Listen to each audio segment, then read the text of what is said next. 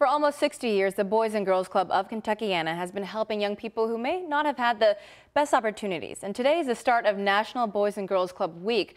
The president and CEO of the Boys and Girls Club of Kentuckiana, Jennifer Helgeson, and LMPD officer Lamont Washington, they're joining us now and tell us there's something exciting happening for Southern Indiana. That's correct. So we are launching our Clarksville and Charlestown middle school club locations. So on Wednesday, we will be launching Clarksville. And on Thursday, we will be launching Charlestown at 4 o'clock, and we invite anyone who wants to participate to come out and help us with our ribbon cutting ceremony. And so there's a celebration nationwide happening all this week, but there's a kickoff for us locally happening today. Tell us about that. So today we are actually going to have an open house at Newburgh, at our Newburgh Club location, and we will have a proclamation from the mayor's office kicking off Boys and Girls Club Week. We are super excited about that. We'll have LMPD there to also share during our presentation, but more than anything, we're going to have our Youth of the Year. Jamarius Wilson, who is the state champion. He's our Kentucky State Youth of the Year, and he will be talking about the impact the club has made on his life. And talking about the impact, so nationwide, and just in the community, how much does the Boys and Girls Club help? Oh my goodness. So we are celebrating across the movement the fact that we've served 4 million kids and teens who need our services.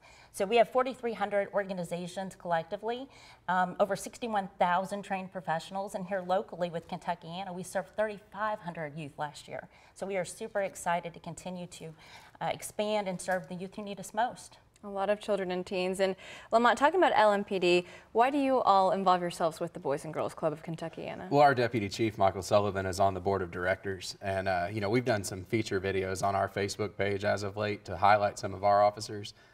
Most all of us grew up in Louisville. I grew up in Newburgh. The old Newburgh Boys and Girls Club was close to Mart when they had a swimming pool way back when. But, you know, it's just a great example of how neighborhoods that don't have anything to do, when you have that gap between home and school and vice versa, you know, it shows. And if we so could you have see the difference in kids who go there. If we could have a Boys and Girls Club in every neighborhood, you know, it would be just huge. And how can the community get involved if they want to help or support the mission? I would absolutely say to reach out to us. You can always contact us at our office, but become a volunteer. Get involved, become a mentor. As Lamont was referring to, we always need individuals getting involved, and that could be helping our kids read. It could be helping with career and workforce development initiatives. So really, we can cater to the needs and interests of our community members, but our kids, they need positive role models, and that's what it's about. Just helping out. Well, thank you guys so much for joining us. Thank you. Well, today's celebration is from 4 to 5 at the Newburgh Club. That's on 5020 Indian Trail in Louisville.